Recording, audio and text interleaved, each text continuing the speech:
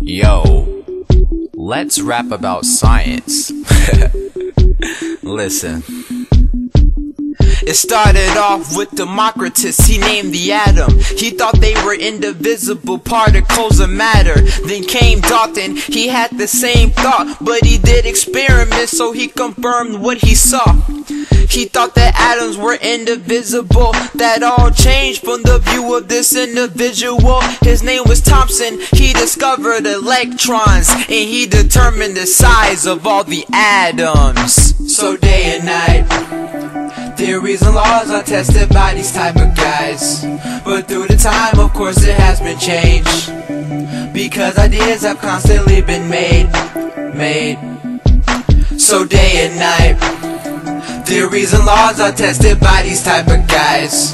But through the time, of course, it has been changed, because ideas have constantly been made, all by these guys.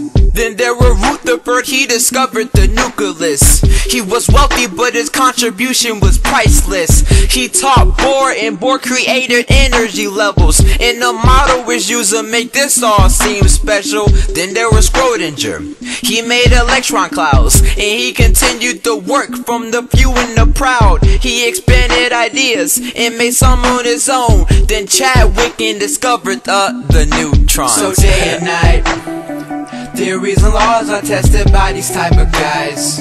But through the time, of course, it has been changed, because ideas have constantly been made. So day and night, theories and laws are tested by these type of guys. But through the time, of course, it has been changed, because ideas have constantly been made, all by these guys.